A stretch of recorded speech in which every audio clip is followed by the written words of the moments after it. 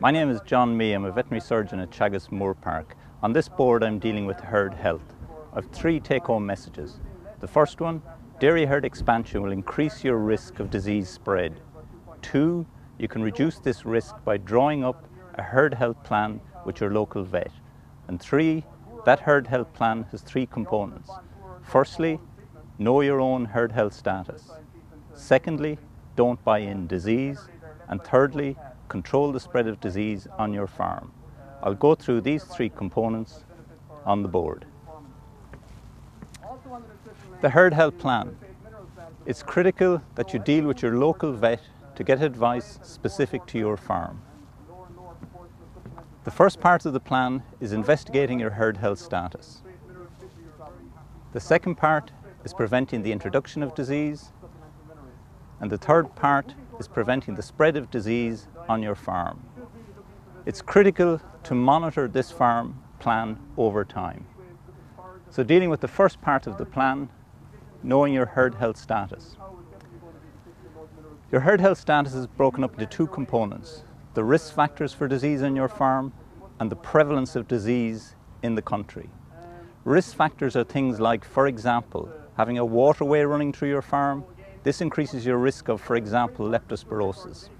Having numerous dogs running free on your farm, this increases your risk of, for example, neospirosis. So individual farmers have individual risk factors. Then the prevalence of disease. Some diseases are more common than others. So for example, BVD is very prevalent in the country, but Johne's disease is not as prevalent. So the risk factors vary with the prevalence of disease. So the first thing you can do to determine your herd health status is diagnose sick animals. So for example, if you have an animal that aborts a fetus, rather than disposing of the fetus through a knackery, the fetus should be sent to a vet lab to have a diagnosis conducted to determine what's the possible cause of the abortion. So this will establish that you do or don't have certain bacteria or viruses that cause abortion on your farm. The second thing you can do is screen your herd. There are now new laboratory tests available that allow you quite cost effectively to determine, do you have certain infections on your farm or not? So this can involve sampling weanling cattle from approximately 9 to 18 months of age, blood sampling a small sample of those to determine, is there recent active infection on your farm? So you could do this, for example, for BVD, for IBR, for leptospirosis. If this shows up that there's likely to be infection on your farm, you can go further and examine your adult stock. And there are now excellent bulk tank milk tests available that can screen the herd and tell you the risk of having these viruses or bacteria on your farm. If you're getting results back from laboratories, it's critical that you discuss these results with your local vet to interpret the findings specific to your farm. If the screening test indicates that there is an infection on your farm, your next step is to determine which individual animals on the farm are infected. And to do this, you test individual cattle, and critical cattle to test would be cattle you purchase, cattle that are positive from a screening test, and newborn calves. And you can do this with milk, blood, or more recently, there's an ear tag available that will allow you to take a sample from the ear of a newborn calf and tell you whether it's infected with BVD virus or not. So this is how you determine your herd health status. Having determined your herd health status, you then want to protect your herd health status. And the way to do that is not to buy in disease. We know from surveys that approximately 10 to 20% of farms only are closed. The remainder of dairy farms are open. That means they buy in. So how can you reduce your risk if you are going to buy in an expansion era? The first thing is buy from as few source herds as possible. Buy from source herds that are themselves closed. Buy from source herds that have a low disease risks. These are typically small herds, herds that don't have imported cattle, herds that have not been depopulated for disease previously. These are all factors that reduce your risk of buying in disease. For the cattle you choose to purchase, it's preferable to choose young cattle. They're less likely to have problems of the aged animals such as mastitis and lameness. It's preferable to choose non-pregnant cattle because you can't test the fetus in a pregnant animal, so it's safer to buy an animal when it's not pregnant. And it's preferable to buy animals when they're not lactating because it's easier to quarantine them on your home farm. When you decide to purchase, there are a few facts that you can take into account to reduce the risk of bringing in disease.